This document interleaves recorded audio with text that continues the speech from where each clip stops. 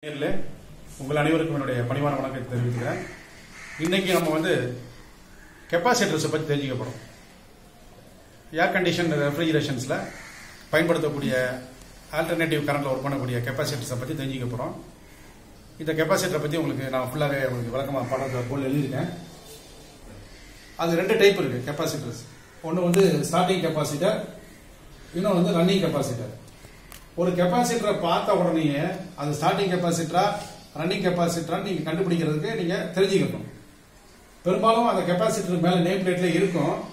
சில சமயம் அந்த நேம் பிளேட்ல உங்களுக்கு இல்லாத பட்சத்தில் கண்டுபிடிக்கிற போது அதனுடைய ரேஞ்சை பாருங்க, அதனுடைய கெப்பாசிட்டி வேல்யூ பாருங்க.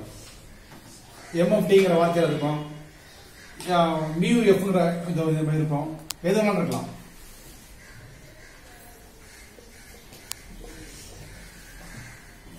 ரேஞ்ச் பாத்தீங்கன்னா 80 ல இருந்து 100 எம்எஃப்டி, 100 ல இருந்து 120 எம்எஃப்டி, 120 to 150 எம்எஃப்டி, இந்த மாதிரி ஒரு டபுள் வேல்யூ இருக்கும்.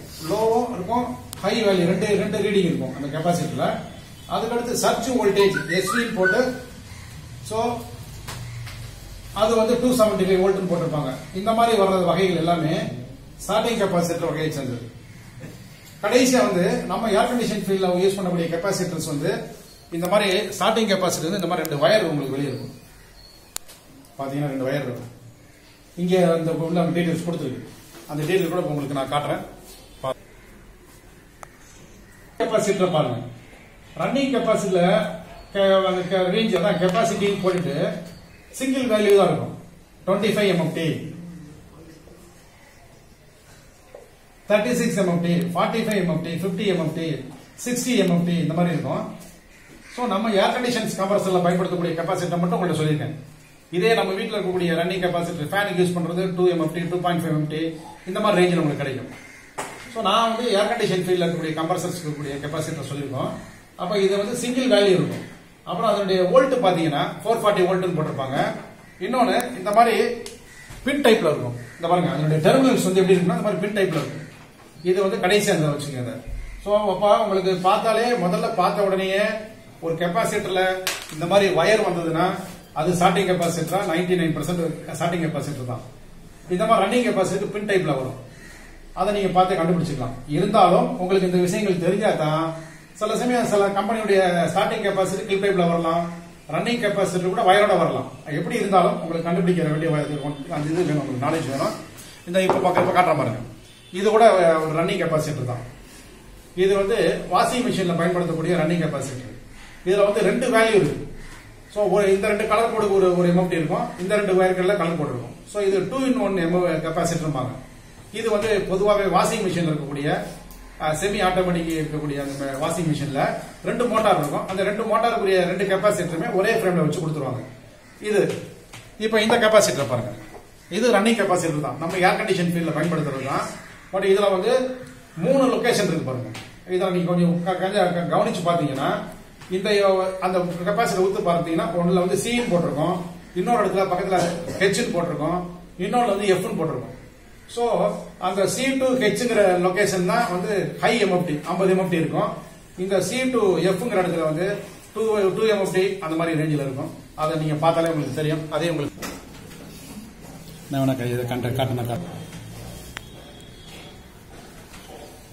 இந்த பாருங்க, இது காமன் கெப்பாசிட்டர் பொறுத்தவரை இது காமன். இந்த காமன்ல வந்து இந்த ஹெச் இந்த இடத்துக்கு பாத்தீங்கன்னா 50 எம்எஃப்டி பவர் இருக்கும். இதே காமனுக்கும் இந்த எஃப்க்கும் பாத்தீங்கன்னா 2 எம்எஃப்டி தான் பவர் இருக்கும். ஸோ இதுவும் ஒரு 2-in-1 கெப்பாசிட்டர், ரன்னிங் கெப்பாசிட்டர். இது மாதிரி உங்களுக்கு சில கம்பெனியுடைய மாடலுடைய அவுட்டோர்ல இந்த மாதிரி கெப்பாசிட்டர் நீங்க பார்க்கலாம். ஓகே, இப்போ இந்த கெப்பாசிட்டரை பாருங்க, இதுல எது இன் அவுட்னு சில பேர் கேட்பாங்க. இப்போ இது இந்த செட்டை நீங்க இன்னும் வச்சுக்கிட்டீங்கன்னா இந்த செட் அவுட், இந்த செட் இன்னும் வச்சுக்கிட்டீங்கன்னா இந்த செட் அவுட். எப்பயுமே எதிர் பக்கங்கள் கொண்ட அந்த தகடு வந்து ஒரே இணைப்பு. இந்த ரெண்டுமே ஒரே பிளேட்டு, இந்த ரெண்டுமே ஒரே பிளேட்டு. நீங்க வந்து கெப்பாசிட்டரை கனெக்ட் பண்ணீங்கன்னா ஒரு வயரை இங்கே கனெக்ட் பண்ணணும், இன்னொரு வயரை இங்கே கனெக்ட் பண்ணணும். ரெண்டு வயரை இங்கேயே கனெக்ட் பண்ணீங்கன்னா கெப்பாசிட்டருக்குரிய பவர் கிடைக்காது, அது சேம் பாயிண்ட் ஆயிடும். ஸோ அதை மட்டும் நீங்க முக்கியமாக கவனிக்கணும். இந்த ரெண்டுமே சேம் பாயிண்ட், இந்த ரெண்டு ஒரு சேம் பாயிண்ட். ஸோ ஒரு இன்னுனா இது அவுட், இது இன்னுனா இது அவுட், அதை நீங்க பார்த்துக்கணும். இது கெப்பாசிட்டியில் முக்கியமாக கவனிக்க வேண்டிய ஒன்று. ஓகே, இப்போ நம்ம என்ன பண்ண போறோம், கெப்பாசிட்டரை எப்படி செக் பண்றது? நான் உங்களுக்கு ஏற்கனவே சொல்லிட்டேன், ஒரு கெப்பாசிட்டர் ஸ்டார்டிங் கெப்பாசிட்டரா ரன்னிங் கெப்பாசிட்டரா கண்டுபிடிக்கக்கூடிய முறைகளை தெரிஞ்சுக்கிட்டோம். அதனுடைய பின் அமைப்புகளை பத்தியும் தெரிஞ்சுக்கிட்டோம். 2-in-1 ரன்னிங் கெப்பாசிட்டரையும் பார்த்துட்டோம். அதே மாதிரி ஏசியில வரக்கூடிய அவுட்டோர்ல வரக்கூடிய கெப்பாசிட்டர் ரன்னிங் கெப்பாசிட்டரையும் பார்த்துட்டோம். உடனே இன்னொருத்தர் கேட்கக்கூடாது, சார் ஸ்டார்டிங் கெப்பாசிட்டர்லயும் 2-in-1 வருமானு கேட்டீங்கன்னா கண்டிப்பா அதுல வராது. ரன்னிங் கெப்பாசிட்டருக்கு மட்டும் தான் 2-in-1 வரும். ஸ்டார்டிங் கெப்பாசிட்டர் எல்லாமே ஒரே ஒரு சிங்கிள் வேல்யூ சிங்கிள் கெப்பாசிட்டர் தான் வரும். இப்ப நம்ம கெப்பாசிட்டரை எப்படி செக் பண்றது அப்படிங்கிற பத்தி தெரிஞ்சுக்க போறோம். ஏற்கனவே உங்களுக்கு ரெண்டு பேருக்கு தெரிஞ்சிருக்கும், நான் ஒன்றும் புதுசா சொல்லல. கெப்பாசிட்டரை நீங்க எடுத்துங்க, முடிஞ்சா சேஃப்டிக்கு வந்து காலில் செப்பல் போட்டுக்கங்க. ஒரு பவர் பாயிண்ட் சுவிட்சில் போயிட்டு 5 amps சாக்கெட் பாயிண்ட்ல போயிட்டு என்ன பண்ணுங்க, இந்த மாதிரி சாக்கெட் பாயிண்ட்ல இங்க சுவிட்ச் இருக்கு உங்களுக்கு. சோ இந்த ரெண்டு வயரை என்ன பண்றீங்க, 2 வோல்ட்ஸ்ல கொண்டு வைங்க. வச்சுட்டு ஒரு செகண்ட் இந்த சுவிட்ச் ஆஃப் போட்டுட்டு ஆஃப் பண்ணிட்டு எடுத்துருங்க. எடுத்துட்டு இந்த 2 வயரை நீங்க டச் பண்ணுங்க. டச் பண்ணி டப்புன்னு ஒரு சத்தத்தோட உங்களுக்கு வந்து வெளிச்சத்தோட ஒரு சத்தத்தோட வரும். அது அந்த சத்தம் உங்களுக்கு நல்ல சத்தம் வந்துச்சுனாலே இந்த கெப்பாசிட்டர் நல்லா இருக்கு. ஸோ எம்எஃப்டி கெப்பாசிட்டருடைய எம்எஃப்டி கூட கூட இந்த சத்தத்துடைய அளவு கூடும். இதுல உங்களுக்கு ஏதாவது சந்தேகங்கள் இருந்தா, கெப்பாசிட்டர் மேல உங்களுக்கு சந்தேகம் இருந்ததுன்னா நீங்க என்ன பண்ணலாம், வேற ஒரு கெப்பாசிட்டரை வாங்கிக்கலாம். இது வந்து ஒரு ரஃபா வந்து செக் பண்ற மெத்தடு. கெப்பாசிட்டர் வேல்யூவை செக் பண்றதுக்கு நம்மளுடைய கிளாம் மீட்டர்ல வந்து அந்த எம்எஃப்டி செக் பண்றதுக்குரிய மீட்டர் இருக்கு. அந்த மீட்டர் உங்க கையில இருந்ததுன்னா நீங்க தாராளமா அதிலே செக் பண்ணிக்கலாம். இப்ப நாங்க உங்களுக்கு பிராக்டிகலாவே ஒரு கெப்பாசிட்டர் நாங்க செக் பண்ணி எங்களுடைய மாணவர்கள் காட்டுவாங்க, நீங்க டேட்டா பார்க்க போறீங்க. இப்ப எங்கள் பயிற்சி மையத்துடைய மாணவர் வந்து இப்ப உங்களை செஞ்சு காட்டாரு, பாருங்க.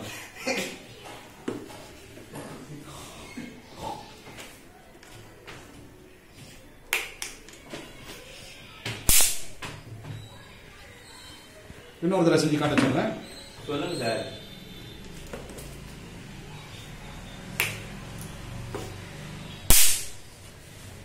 அடுத்து ஷூட் பண்ணது கேட்க இது முன்னாடி நேரில் இன்னைக்கு நம்ம வந்து கெப்பாசிட்டருடைய பயன்பாடை படித்து பார்த்தோம்.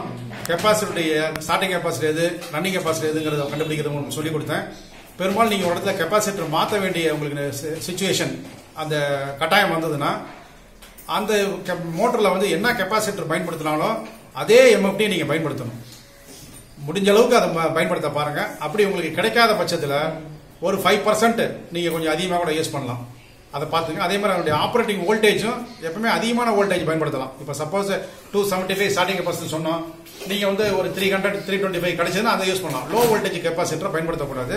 கெப்பாசிட்டி வேல்யூ மட்டும் கொஞ்சம் இன்க்ரீஸா போடலாம். முடிஞ்ச அளவுக்கு ஒரிஜினல் வேல்யூ நீங்க போடுறதுக்கு பண்ணுங்க, உங்களுக்கு நல்ல ரிசல்ட் கிடைக்கும். ஓகேங்களா? இது இப்போ உங்களை இந்த பதிவு மூலம் உங்களை சந்திப்பதற்கு கிடைத்த வாய்ப்பை கிடைத்ததற்கு நன்றி சொல்லி உங்களிடம் விடைபெறுவது மருதவல்லியம்மாள் மனோகர்.